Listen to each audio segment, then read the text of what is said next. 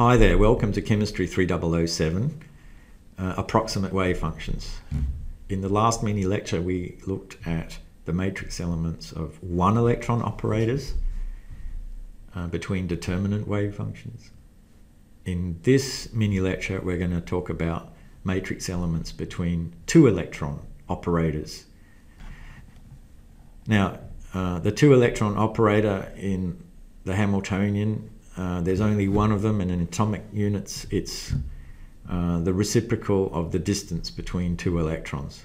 Obviously this involves the coordinates of the first and second electron.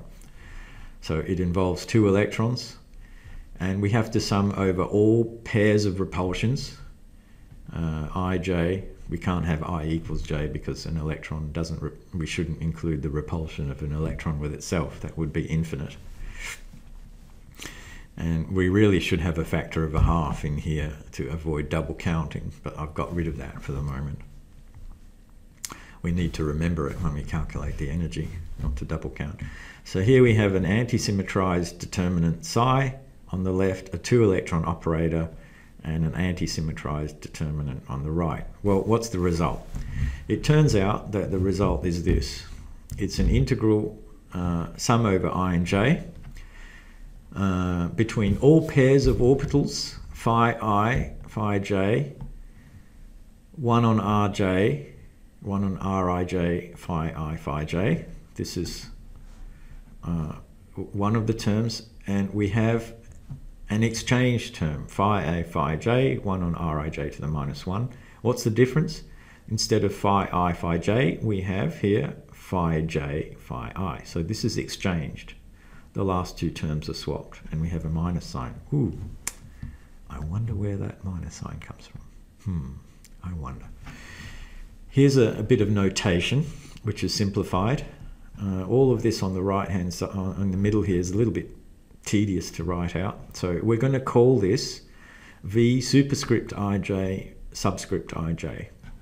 V superscript ij, meaning it stands for the I, phi j on the left, and subscript ij, meaning phi I, phi j on the right. Okay, so that's V ij superscript, ij subscript. The i's are the first electron I, the j's are the second electron j. And here's the exchange term, ij on the top, ji on the bottom, because the second part is swapped. That's the theorem we want to prove. Whew. Let's do it. Here's the proof. So we're going to proceed the same way as before. Psi rij to the -1, psi, no summation. We get rid of the summations first. Anti-symmetrizer, we can get rid of the anti-symmetrizer on the left. We have now a Hartree product on the left. Rij to the -1 doesn't change. We have on the right sum of all the permutations and the Hartree product.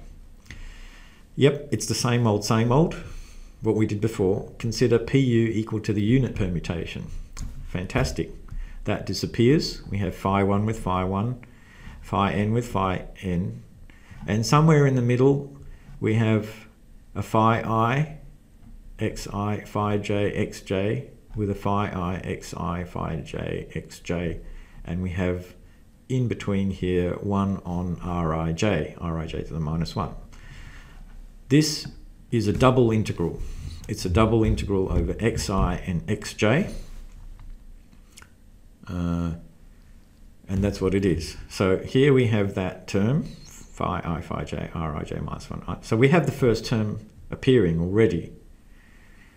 Fantastic. Let's go to now another permutation where we swap I and j. We're going to get a minus sign because that's one swap. One swap is odd. We get a minus sign. We get a phi 1, phi 1, phi 2, phi 2, all the way up to phi and phi n. But wait. What was an xj on the right, phi j on the right-hand side, xj, now becomes a phi j xi. You've seen this before. And the phi I, which was coming earlier in the list, now becomes a phi I, what was a phi I xi on the left-hand side now becomes a phi I xj. It's in the jth position. So instead of integrating phi I with phi I, we have a phi I with x phi j. And for integrating xj, we have a phi j with a phi j over here, phi I over here. Sorry, I'm getting my i's and j's swapped. Look at this and look how that's been swapped around. So this is the second term, phi I, phi j. And that's fine, we get that. This is not zero. There are no mismatches. So with a two-electron operator, we finally get a result when the two electrons are swapped, which is not zero.